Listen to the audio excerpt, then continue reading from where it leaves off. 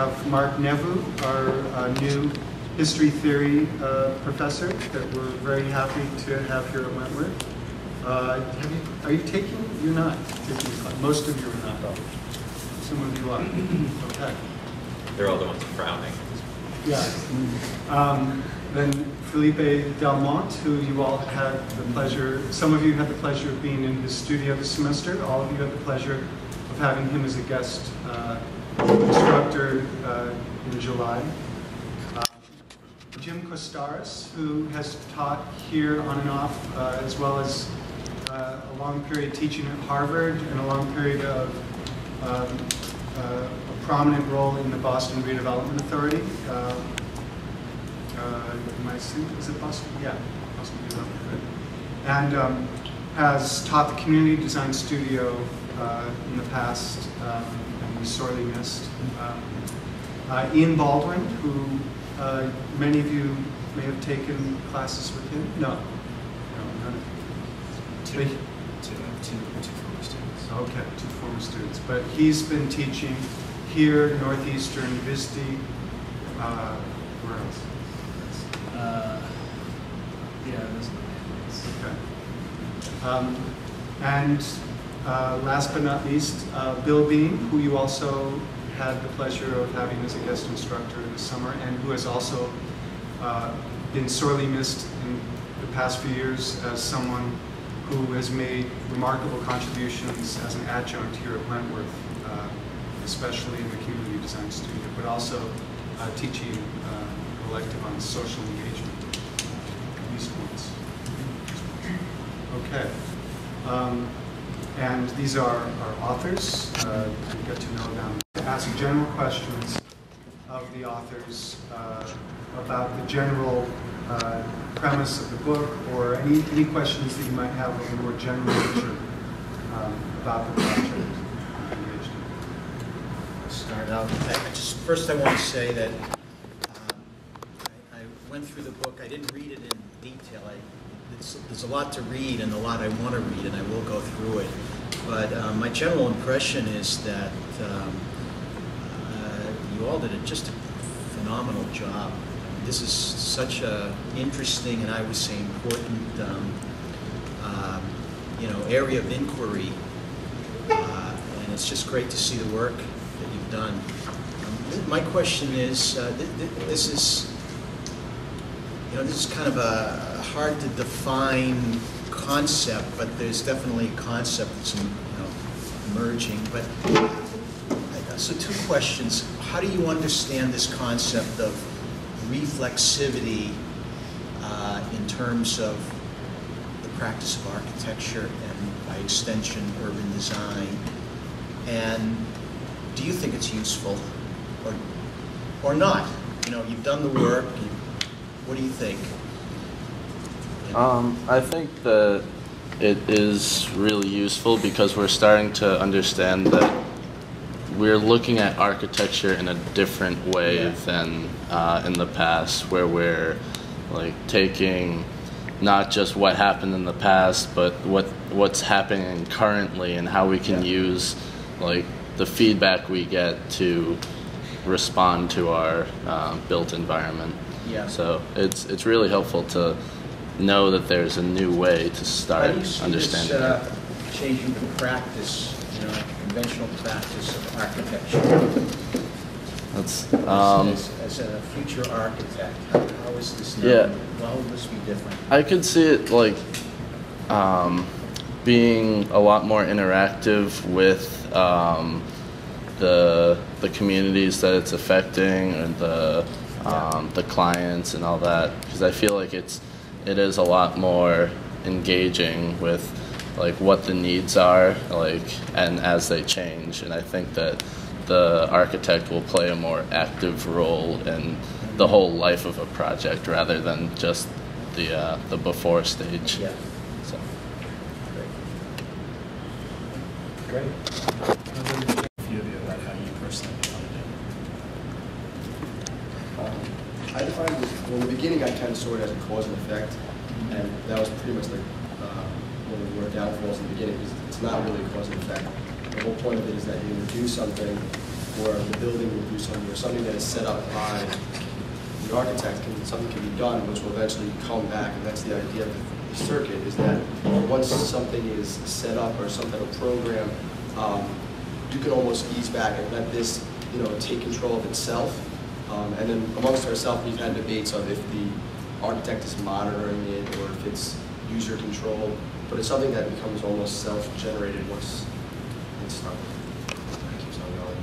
So the sort of circuitry or electronic analogy. Yeah, so it could be something that's like physically like technology where, the building will monitor itself and do something, or it could be something as easy as creating a social movement where something happens where people take control of themselves and they want to do it because it's amongst themselves now, it's not someone telling them.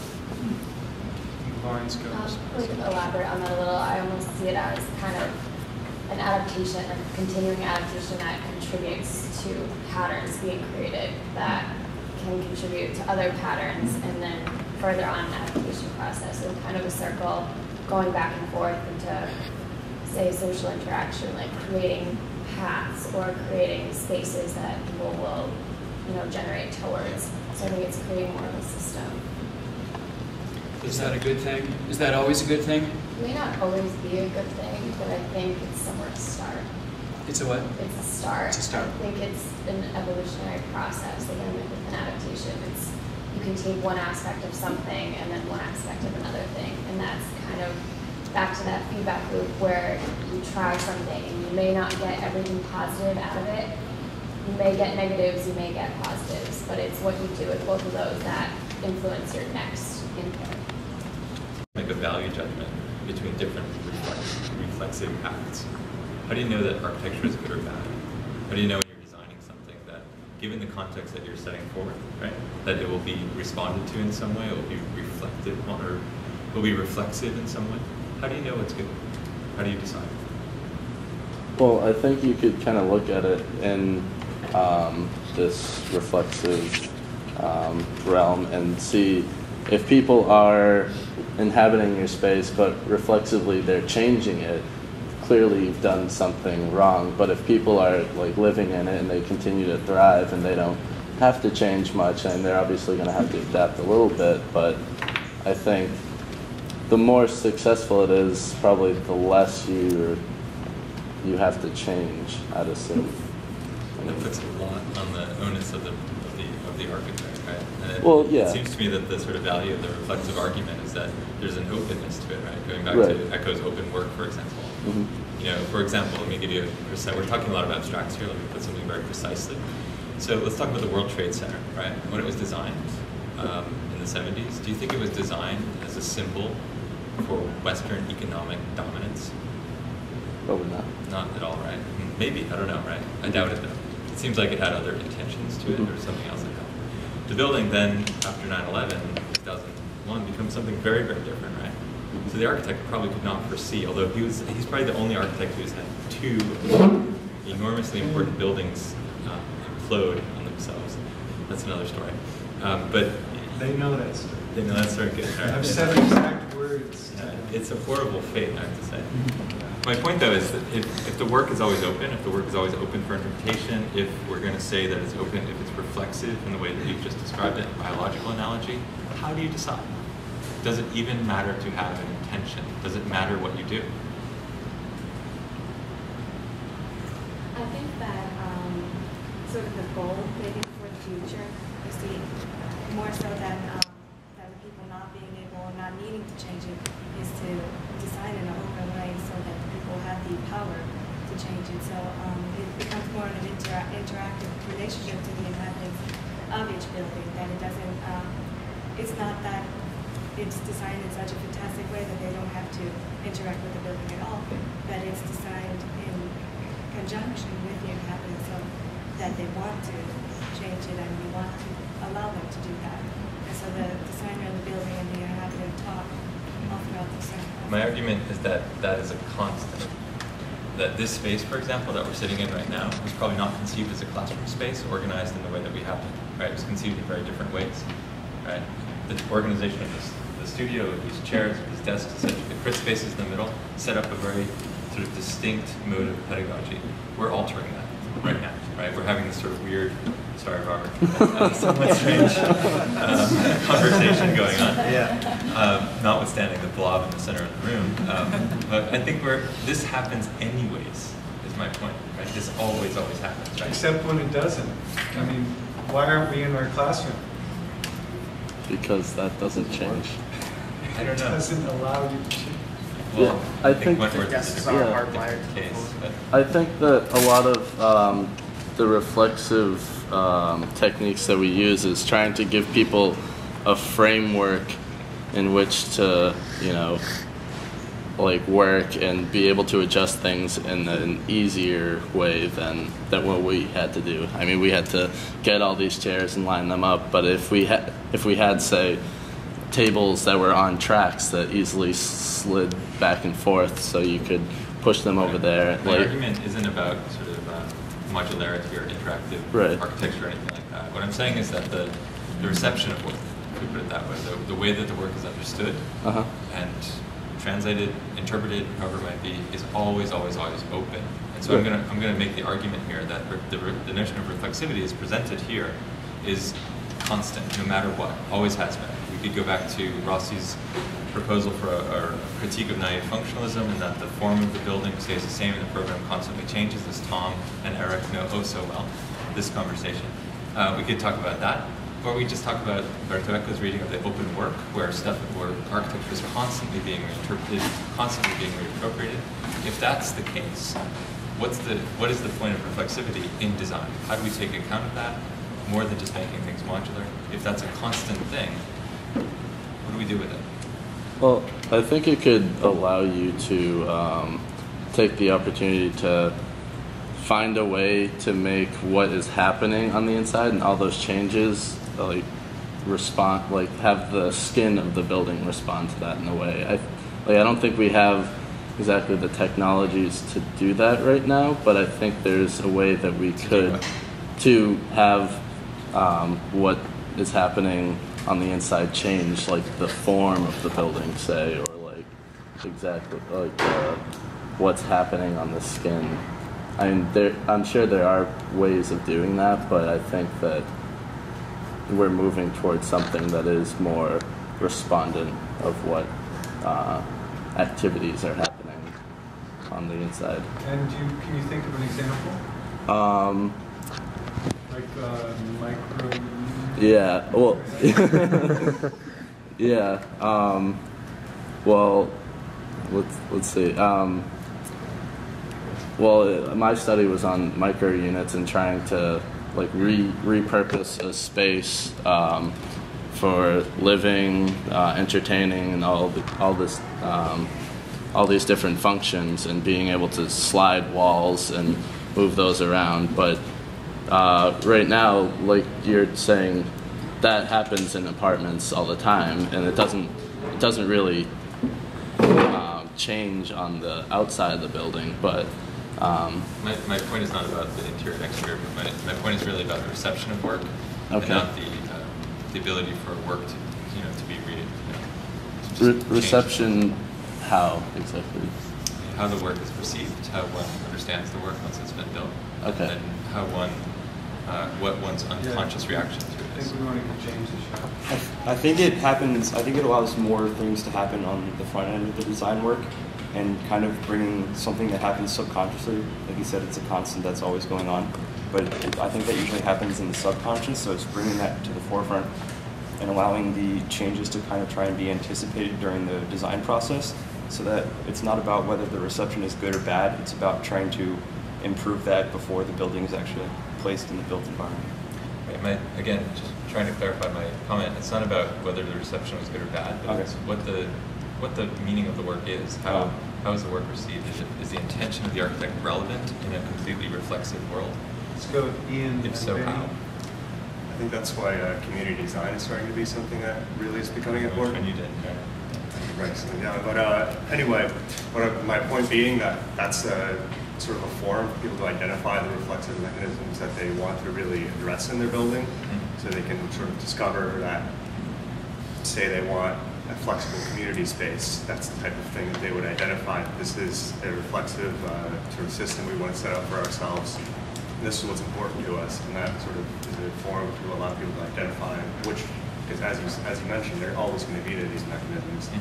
So this is just a way to identify which ones you really want to address. Can I throw out a case study so that we,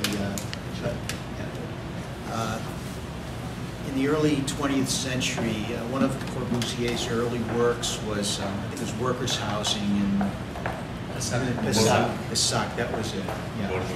And, you know, the architecture was, you know, very much an early modernist aesthetic that I know you're all familiar with. It was a real departure from, you know, any architecture prior to that. I'm not going to recount the history of early modernism because I think you get an idea what these houses looked like, and I think they were single-family houses with terraces, and they were row houses essentially. Well, over time, the people living in them, the families, started adding, you know, shutters, traditional shutters to the windows, flower boxes. They started putting sort of faux gabled roofs with, you know, traditional roof tiles that is used in southern France and a lot of places. So that over several decades, they were almost indistinguishable from a more traditionally designed and constructed house in that area. So, you know, there were the reaction among architects to this, or theorists, well, there were many responses, but I'll give you three of them. One was that Corbusier failed. He didn't anticipate their real needs and aspirations, and they went ahead and drastically modified the houses, and they clearly, and then the other response as well, they didn't understand the modernist ideology. You know, they somehow ignorant of what the world would be in the future, and they resisted, and they went ahead and, you know, bastardized the houses. And then the other one was actually Corbusier was a genius because he designed architecture that was robust and flexible enough so that the people who lived there over time could adapt and modify their homes, both in terms of program and need, but also in terms of aesthetics and the value they place on, you know, stylistic aspects of architecture, and that in fact, you know, this was an even more brilliant work of architecture than Corbusier may have understood. Of course, the counter-argument is, well, maybe it all turned out that way, but he had one set of intentions, and the people who lived in these clearly didn't share his, you know, aesthetic intentions. So I'm throwing this out as a, you know, a case study to get your reactions.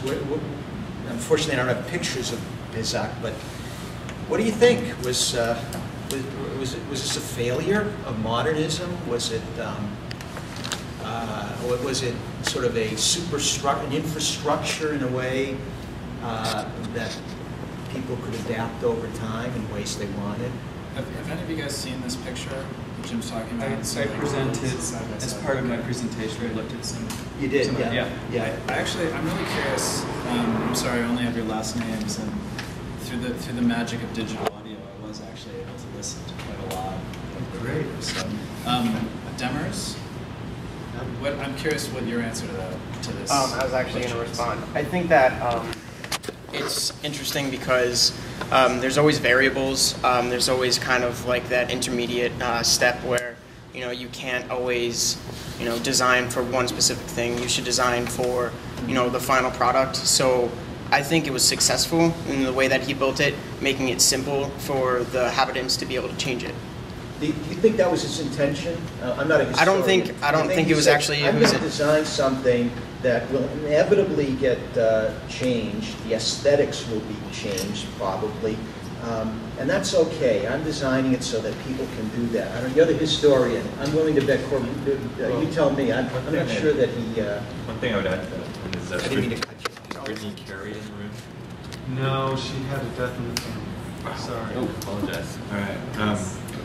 Brittany Carey, if she were here, I would assume would have something very much to say on this. I think that the interesting thing for me about that project is that, you know, Korb is always seen as someone who was somewhat ahistoric, not interested, you know, but in this example, he's actually using and building upon vernacular traditions. And so it's, what I find sort of fascinating about the example is that, you know, it's not simply just a white box again. It's something actually that's being built upon. The vernacular tradition is actually built upon. And so it's not nostalgic. He's not sort of just looking back and building sort of little primitive huts, however they might be.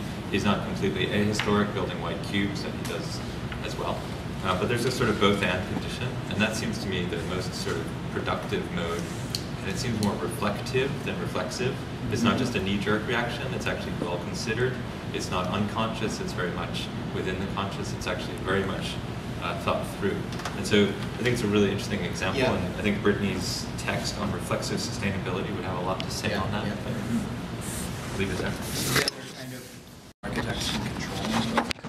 I think that with something so large in such a space like that, it has to be designed with the secondary intent more prominent than the primary, and kind of adapt to the like the initial use. So you know, it's built for the games, but it should be really built for the community and adapt to the games. So it should be used. You know, they repurpose quite a few of their stadiums that they have now, some that are run down, and they actually started building with the infrastructure in mind, and actually kind of like bringing that back up and reconnecting everything, and you know, building in specific places where the community needs that. So you know, there's always going to be variables where, you know, something can't be moved. There's a couple of them that can't be moved, but they plan on having, you know, large events happening.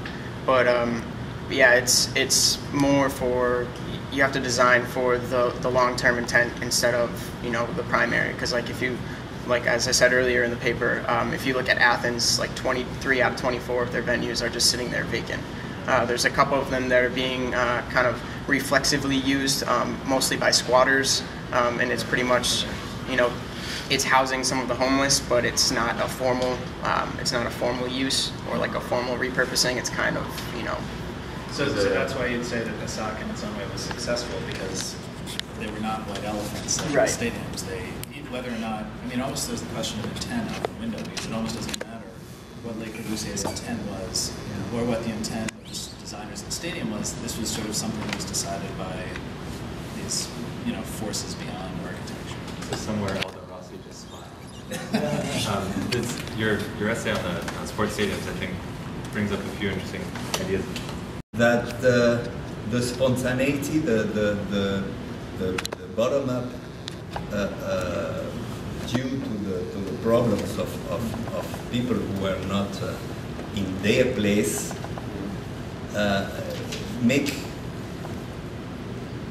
bring a lot of solutions. Maybe in Pesach, if those people had the opportunity to work more their houses, maybe today we will have fantastic Le Corbusier, I don't know if Le Corbusier houses, but I think that Le Corbusier was furious when he went to see Pesach and saw what happened. He said, well, they are alienated people. They don't understand that something's wrong with them, not with my architecture. And so in Cologne too I didn't know that case. It's fantastic because it's about during 30 years, and then the city decided to close the place when it was beginning to be a more secure place and beginning to produce interesting solutions. I think the fantastic thing about reflexivity is that we are discussing it. You are students and you are discussing it today. In my times, nobody would speak about reflexivity or understand even the term. It was not needed. Everything had to be permanent. We were working on permanency, and the good achievement, it was projects who didn't change. I think, as Bob Dylan saying in his songs, times are changing. But I will say that they will not stop changing. And that's the important thing, because in my times, we say the times are changing, but you are saying they will not stop. Yeah. And that's, yes, it makes me, feel that the reflexivity is a fantastic way of speaking about reversibility of actions, of working in progress as a ping pong play, where we can have actions and reactions, and this is the situation where we can find good design in the permanent adaptability or changing or even reversibility of architectural actions.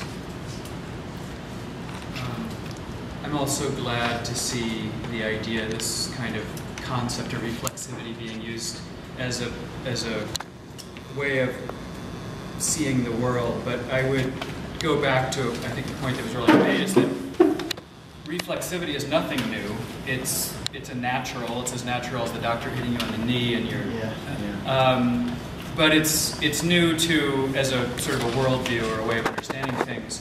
I think there's, and the reason I asked earlier is a good thing. I think that there is a tendency in this class, and probably with good reason, to look at the upside of reflexivity and the wonderful aspects of it, and that maybe it's the great hope for the 21st century. I think there has not been enough looking at sort of disruptive reflexivities. And I thought of three cases that could have been topics that weren't. One is that of gated communities, one of which is big box retailing and the general drainage of local commerce, and the other is privatization of open space. And actually the only one of those that was hit in any way was the article about the High Line, which is the privatization of open space. And so, who wrote the article about the High Line? Do you understand what I'm saying when I say the privatization of open space in the case of the High Line? I do, like that it's controlled, it's secured, and it closes at 11 p.m. It's not just open all the time. Yeah. Do you see that problematic, or do you feel like it would be nice if it was open all the time, and otherwise it's a... I think that the success of the High Line has a lot to do with that. The fact that it closed at nighttime? Right, and the security and everything. I would like to see it open. I know it's not complete yet, and nothing is set in stone right now. So maybe within the future, I know I had mentioned something about the permission of bikes and animals, like pets aren't really allowed to be present at the moment, but in the future, once all the vegetation is kind of in place and stuff, those may be permitted. I think that it will alter the High Line a lot, and I don't know if there's any way to foresee what will happen, and if it's just kind of like a fad right now, but I think as of late, because of those restrictions, its success is almost there's no way that it wouldn't be successful with those restrictions. So I think leaving it as it is, as an open public space, would kind of show how humans would interact with it.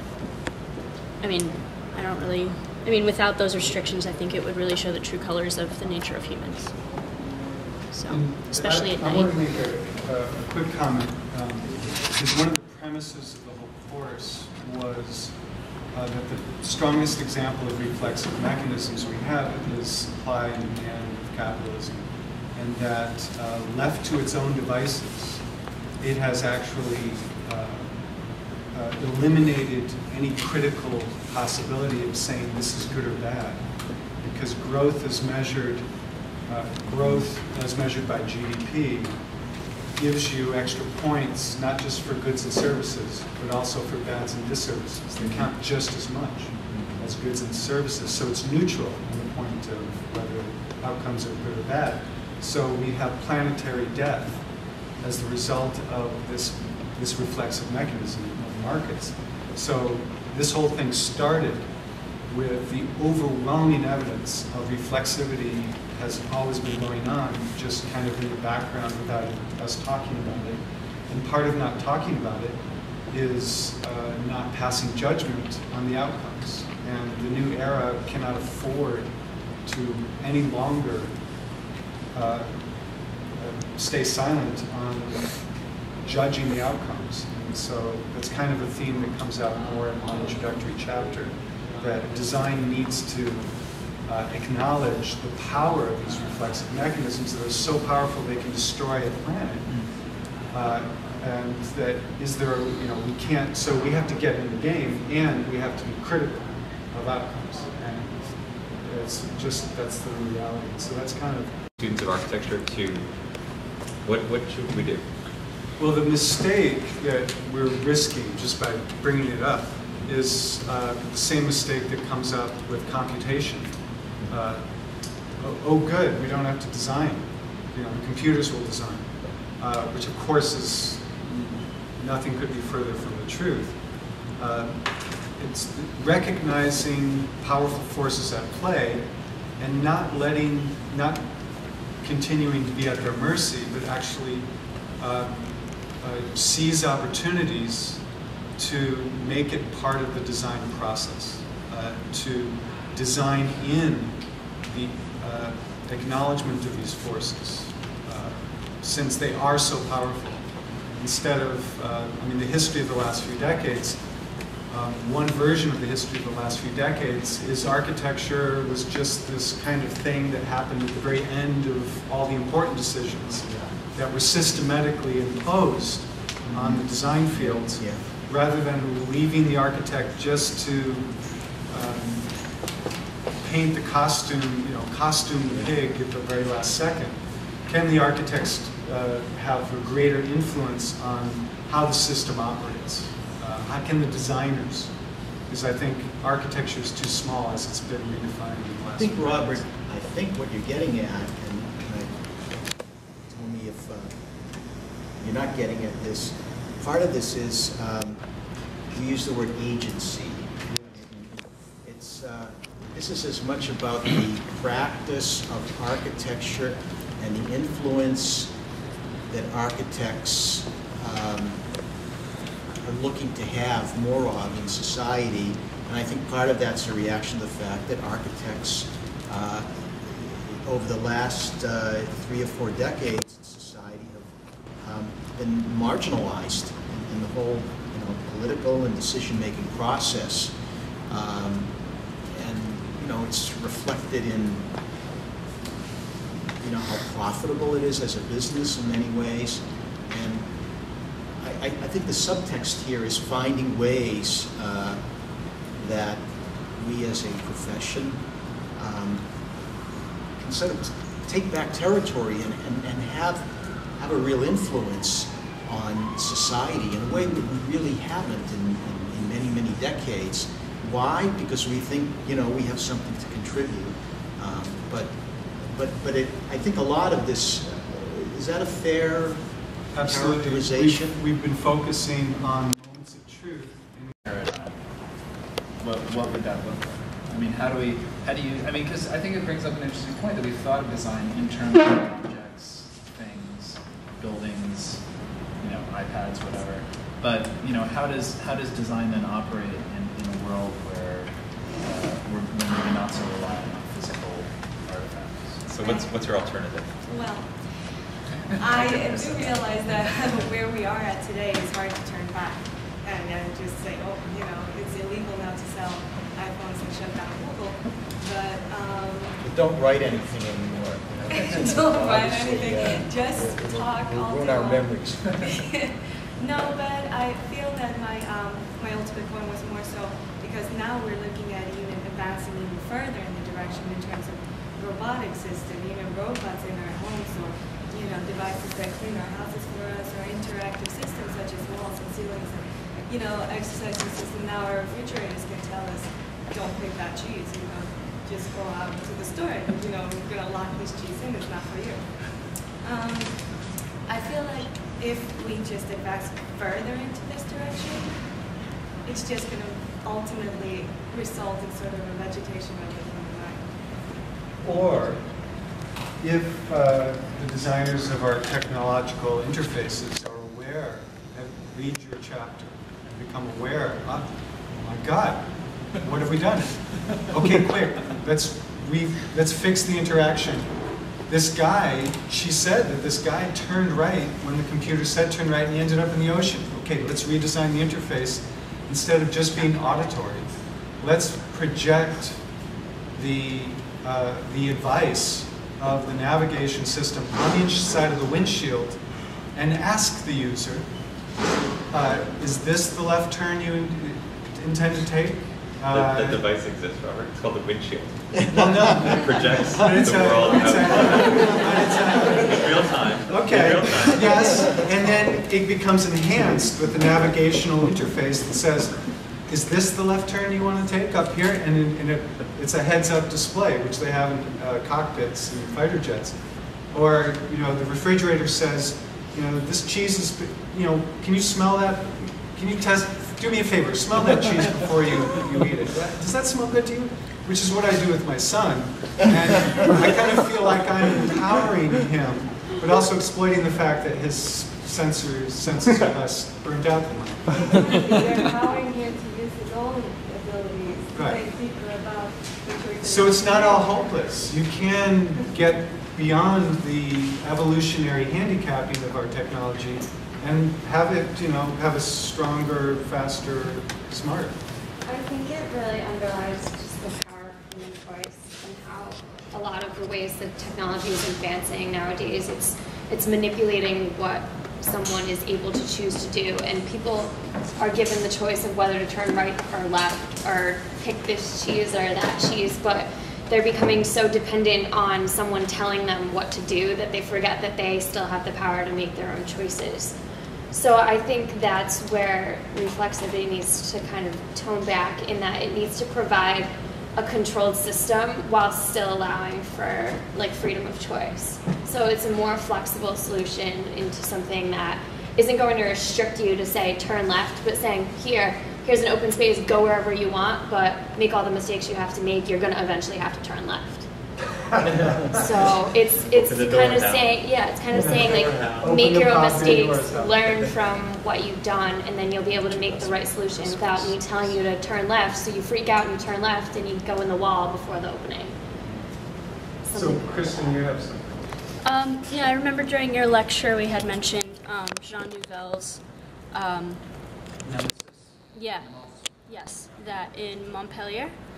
It's like these two trailer thingies, and initially it wasn't received very well, but giving people the choice of being able to paint a wall made it much more successful. So I feel like, going off of what you said about it, all comes down to freedom of choice. Like you may just need to paint a wall to make it better. Yeah. And I mean, I feel like he's a very successful architect, clearly, but he's not the only one who's doing that. And I feel like a simple change like that is reflexive enough to keep you from driving into an ocean, but it's freedom enough to keep you happy and give you a sense of power, not handicap. Right, yeah. Makes you feel like the president of your apartment. There was a call for examples. I think both a victim and a potential victor of reflexivity in the larger picture.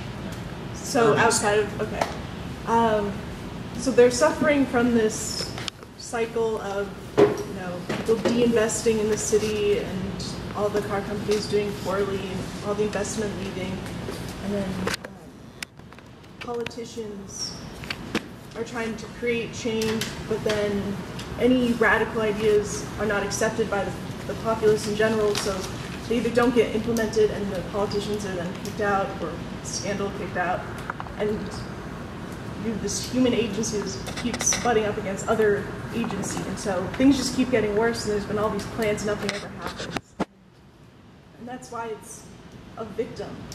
But now there's this hope that things are so bad that maybe now people will finally be willing to take that leap of faith and let new programs be implemented. So with the Detroit Works project, my example, Hail Mary example, is the Detroit 24/7 gaming platform, which was actually developed over at Emerson here. And it's an online platform where it's a question-answer based platform. And it's not just, where do you hang out? I hang out here.